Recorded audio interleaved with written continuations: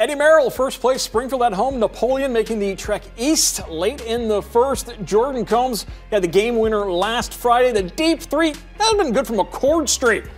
Drains it. Blue Devils up big. Second quarter, adding to it, Robert Franklin. Nice pass inside to Dominic Bracey. He's got room down low. Senior with 18 points. Third quarter, Wildcats looking for a spark. Caden Cruz happy to oblige off the steal. Gets another dunk, but the Wildcats down 10. They would keep it close in the fourth, but Blue Devils just too deep. Merrill getting the home gym roll. Springfield just too balanced, winning 61-53. Our coaches are big on that. They tell us all the time, we're not a secret anymore. Teams know we're coming, so they're going to try to come and give us their best shot, and we just got to match it, play harder. I feel like coming out, we know they're a big, strong, aggressive team. We just had to match that energy. It kind of started out sluggish, going back and forth, but down the stretch, we finished it out.